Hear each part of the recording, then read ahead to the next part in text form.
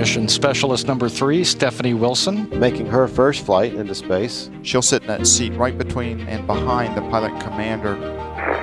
NTD, MS3, contact. MS3, this is NTD. I've got you loud and clear. Good morning, Stephanie. We have a go for main start. Every space flight is special. The first space flight is very memorable for everyone. On the day of launch, everyone's very excited, and it's very surreal when the solid rocket boosters and the main engines ignite. It's very apparent that we're going somewhere, and it's the best 8.5-minute ride ever.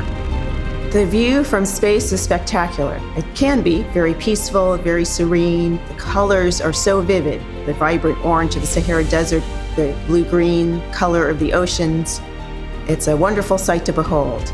And what is readily transparent is that while there may or may not be strife on Earth, it appears to us to be one unified planet. And having that perspective of one Earth and one humanity is one that we definitely appreciate having from space.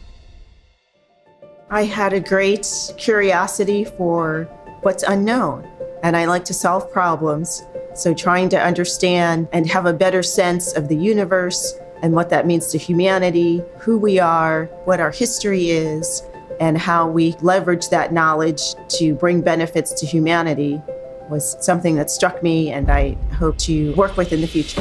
I have certainly benefited by having some great mentors in the office across NASA. One thing that veterans of space flights do is they share their expertise and their experience during the mission. Christina on the UIA, check oxygen EM1 and 2. Oxygen EME1 and 2 are open. And I do my best to pass along the experience and the knowledge that I have gained to others in the office and with the next generation so that we can have a better future for all of humanity.